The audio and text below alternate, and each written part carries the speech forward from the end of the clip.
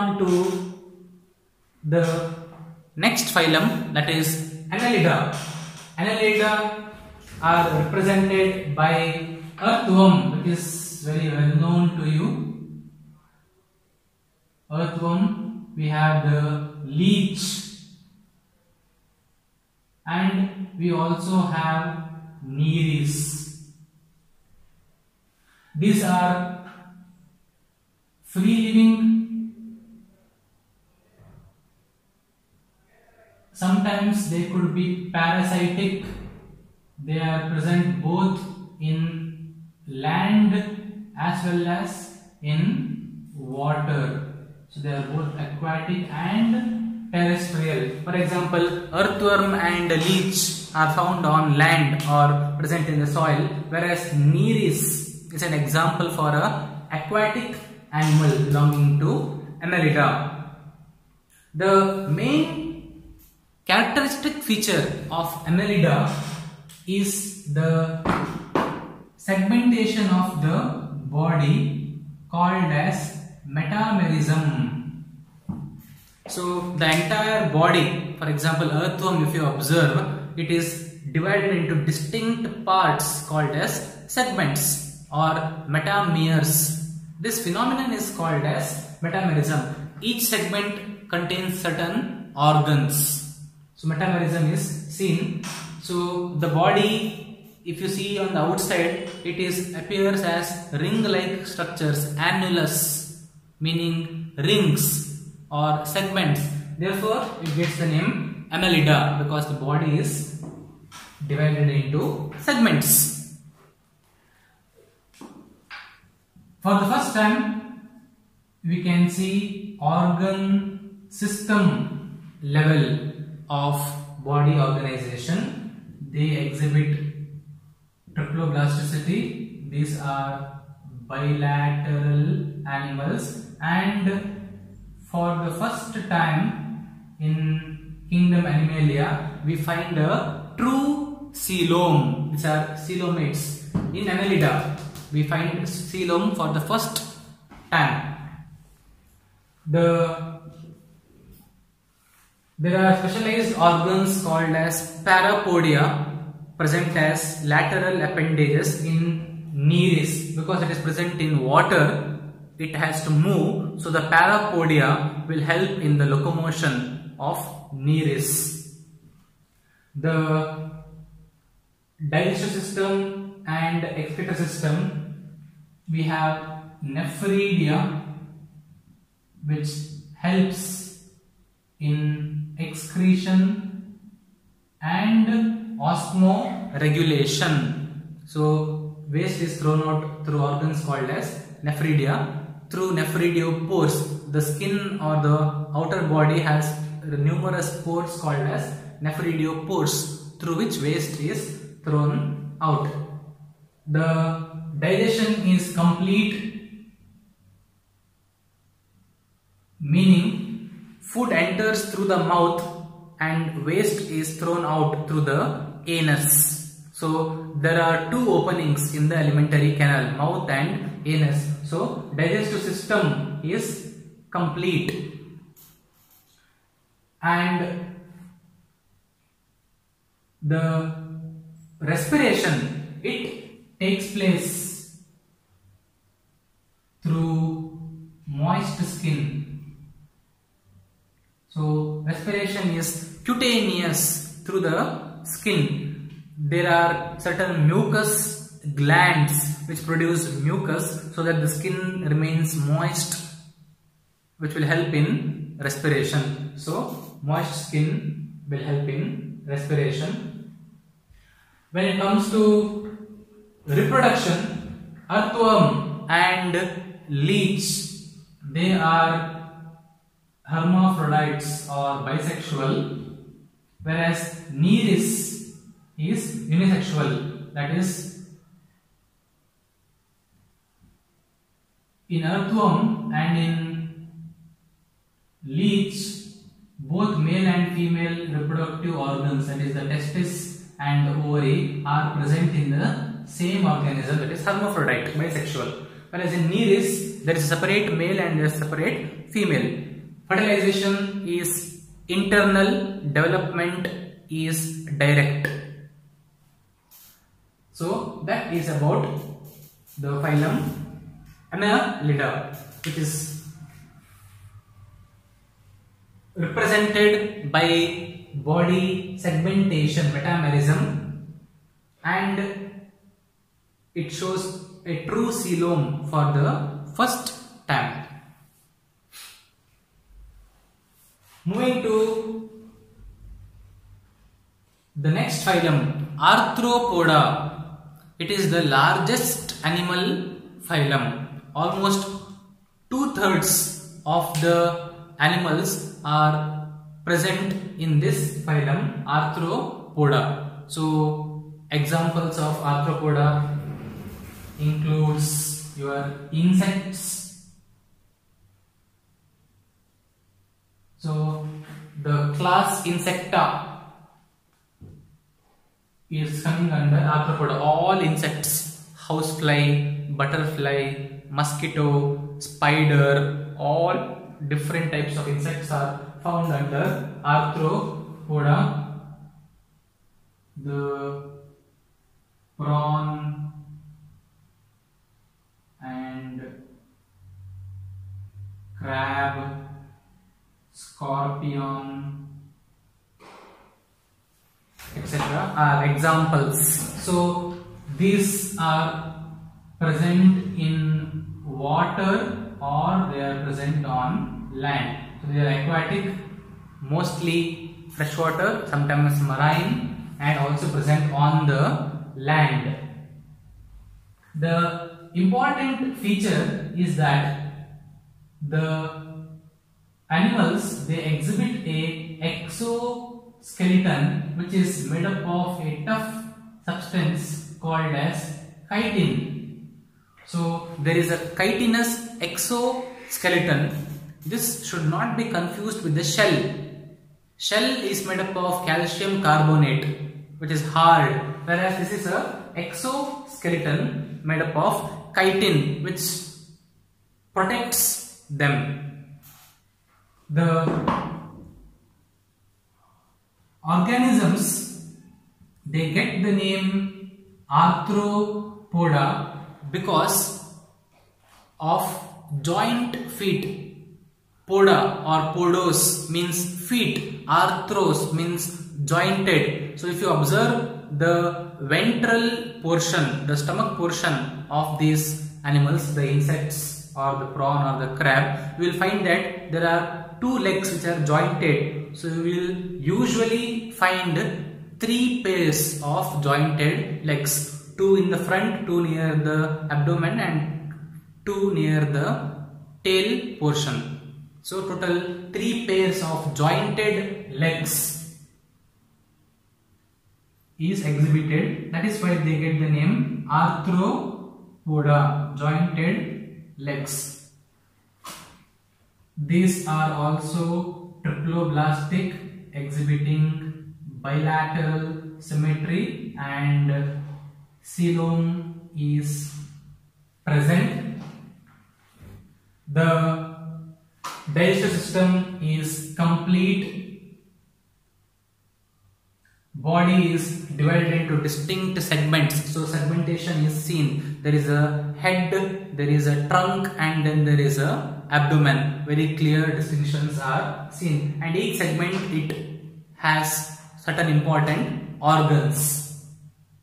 Talking about circulation, they have a open circulation, that is, blood is not carried by blood vessels. Instead, blood, it will bath all the tissues and organs. So open type of circulation is seen. Blood does not contain hemoglobin, so the color of the blood is white. For respiration, these animals have book lungs, they have gills, trachea. So different structures are present. Gills, book lungs, trachea, all these are the different respiratory organs that are seen. For excretion, they have malphigian tubules which will help in both excretion as well as osmoregulation. The reproduction is sexual, that is, two parents are present. There is a separate male and there is a separate female. Mostly these are oviparous animals, that is, they lay eggs. Observe a butterfly or a mosquito or a crab or prawn. So these are mostly oviparous. They lay eggs. These eggs then hatch out and new organisms come. So once again, development is indirect. They show metamorphosis. Very distinct metamorphosis is seen. That is, the larval form and the adult form are completely different. If you observe the life cycle of a butterfly, butterfly lays eggs which will then convert into a cocoon, and this produces a caterpillar stage and then finally the moth or the adult stage. So the caterpillar stage is completely different, the cocoon stage is completely different, and the adult stage is completely different. So extended or advanced metamorphosis is seen in the phylum Arthropoda.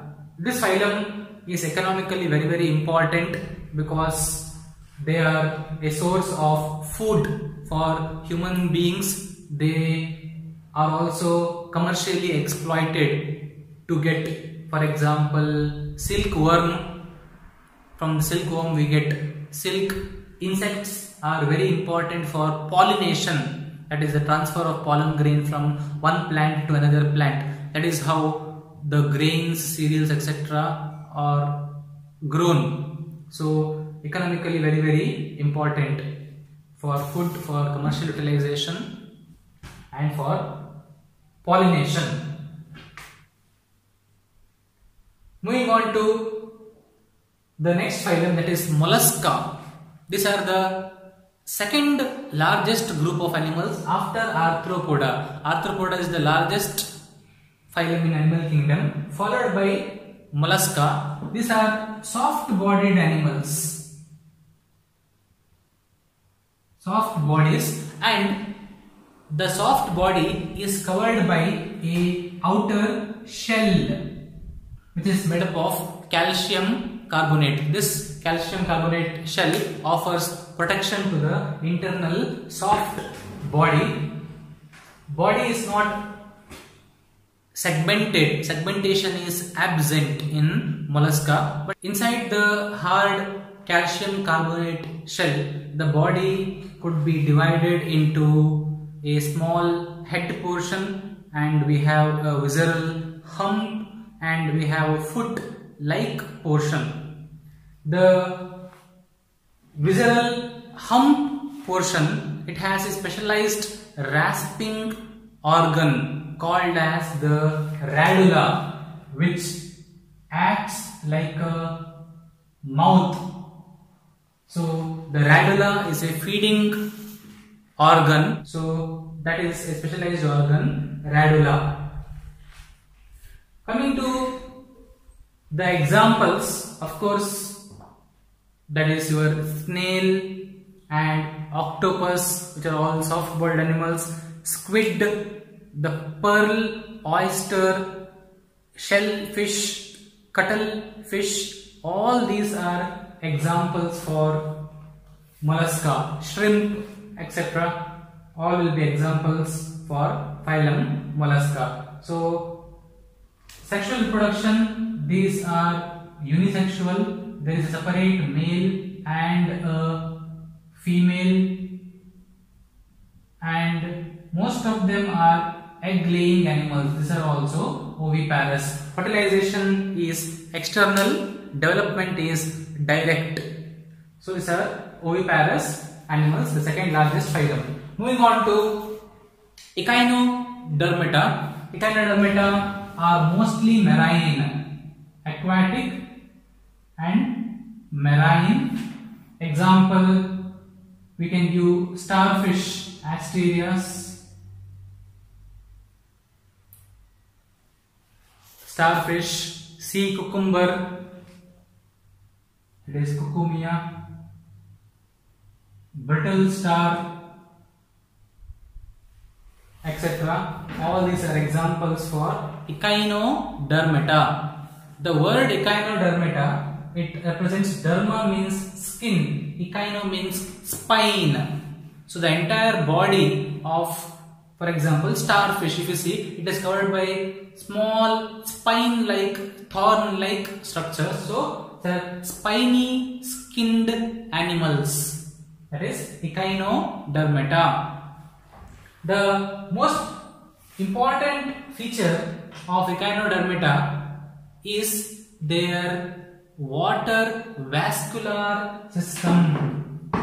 This water vascular system is important for digestion, movement of water and food inside the body. It also helps in respiration and maintenance of osmoregulation. So this water vascular system is a key feature of phylum Echinodermata. As compared to this, Porifera have what is called as a water canal system, which is also responsible for movement of water, food and transportation. So water canal system and water vascular system in Echinodermata. Of course, they have organ system level of classification. These are also triploblastic and they exhibit radial symmetry, whereas in the larval stages,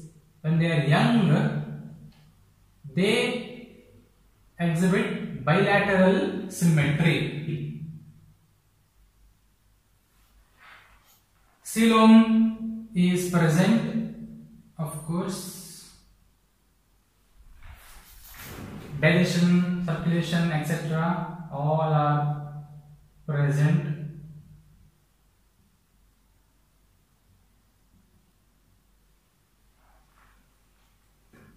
Reproduction is sexual. Reproduction is seen. Sometimes they also show asexual reproduction in the form of regeneration. For example, starfish, it can regrow its body parts. So sexual reproduction is seen. Sexes are separate.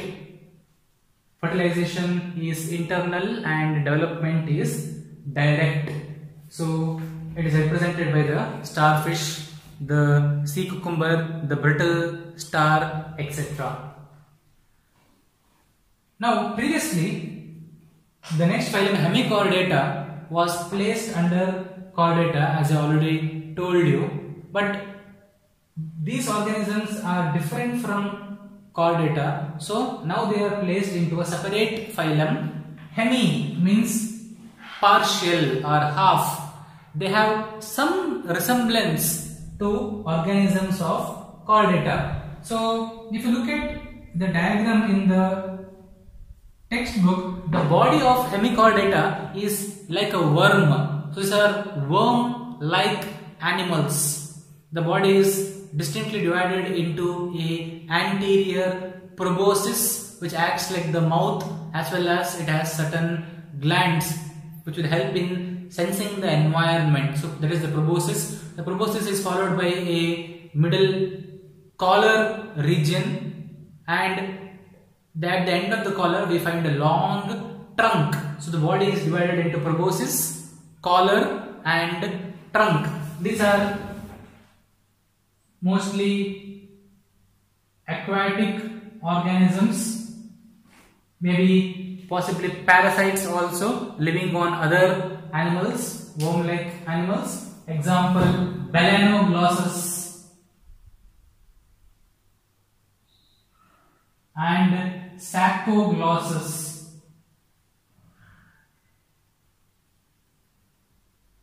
Are examples for Balanoglossus and Saccoglossus are the animals. The resemblance to chordata comes from the fact that if you take a cross section of the collar region, as you can see in the diagram in the textbook, inside the collar region there is a rod-like structure called as the stomochord, which is something similar to the notochord that is present in the chordata. So, but stomochord is very primitive. Because of this, it was placed in chordata. These also have organ system. They are also triploblastic with bilateral symmetry. Coelom is present. All these are present and complete. The digestive system, respiratory system, circulatory system, etc. are completely present. The reproduction is by sexual means.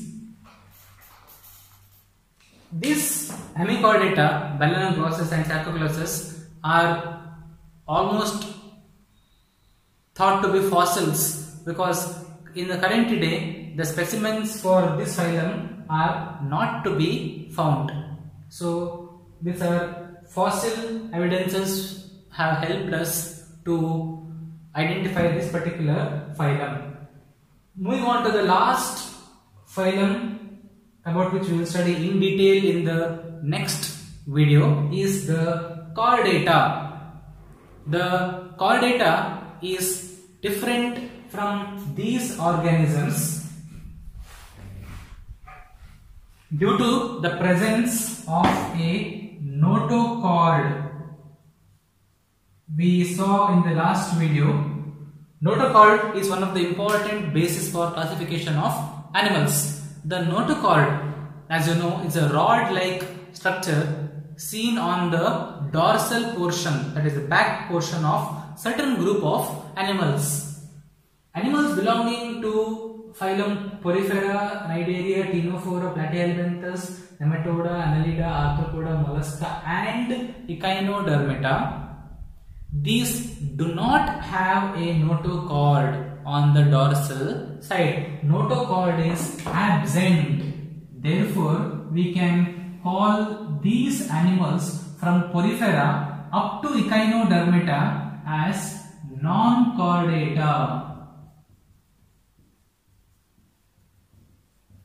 Hemichordata, it has got a stomochord, but it is not a true notochord. And animals that have a notochord, they are classified as phylum Chordata. So, non-chordata and chordata. Chordata, of course, they have all these features that we see. Coelom is present.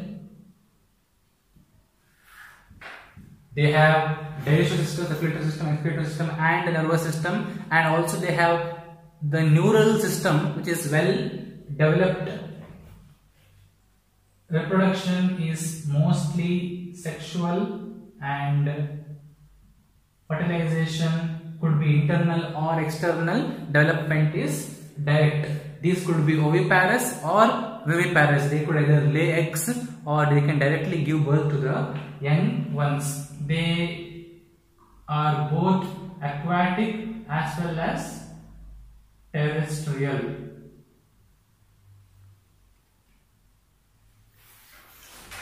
It is a huge phylum, so we will discuss in detail. Now, other than the presence of notochord, which is the main difference between chordata and non-chordata, there are other features in organisms belonging to phylum Chordata. So if you make a side-by-side comparison of the differences between chordata and non-chordata, you would observe that in chordata they have a dorsal notochord. They also have a dorsal hollow nerve cord.